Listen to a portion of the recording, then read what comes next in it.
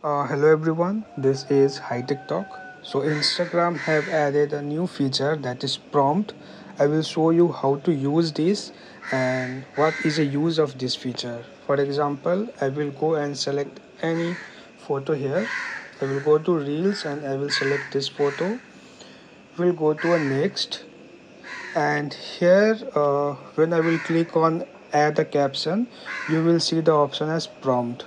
For example, if I am pasting anything, I mean asking anything here in the reels, and if I will click on copy, okay, then you can post this reels. So how it will look once it is posted?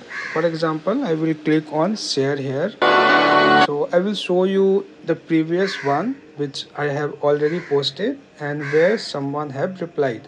For example, this one, if I will go to a caption, here you can see I asked as your weekend planned and I got replied as eat and sleep, something like that.